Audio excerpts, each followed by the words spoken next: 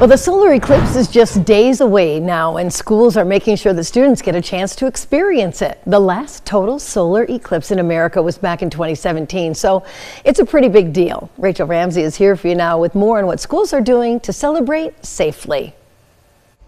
Yeah, Sherry, this is an opportunity for everyone to experience something that doesn't come around too often. The solar eclipse is set to start right before 2 p.m. next Monday, so most schools will still be in session. At Bath High School, the astronomy class may just be offering some extra credit.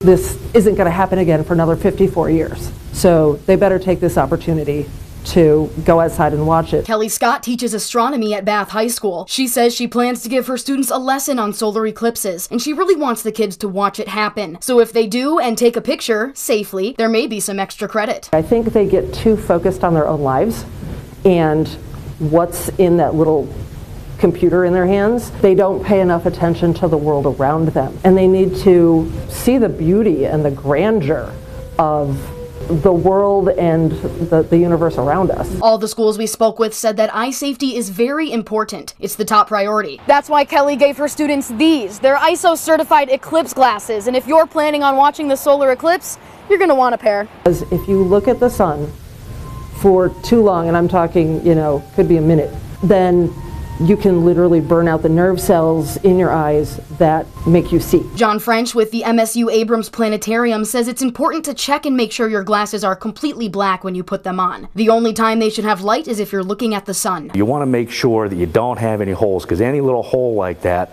can let enough light through to damage your eye. French says the next time a total eclipse will come to Michigan is in 2099, and this is something people shouldn't miss. A total solar eclipse is an amazing thing, and there's really nothing else like it to witness on Earth.